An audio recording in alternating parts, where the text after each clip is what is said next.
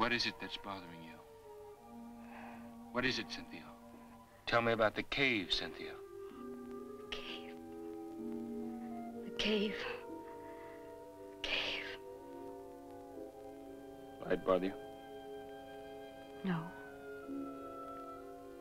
If I'm right, what we've got to do is to find out why you behave the way you do. Do you understand? I don't understand anything about myself. I was not fortunate enough to be present the day you received your medical diploma, so I was not the first person to address you as doctor. However, there can be but little doubt I shall be the last. So I'm off the case. All right. But in heaven's name, give me one more chance.